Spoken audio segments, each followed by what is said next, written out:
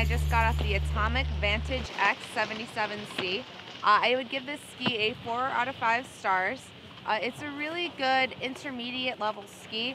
What's nice about it is when you're kind of learning to turn and catch that edge and get that carve, it'll let you slide your skis out a little bit, and then it'll catch that edge for you and bring you around into that turn.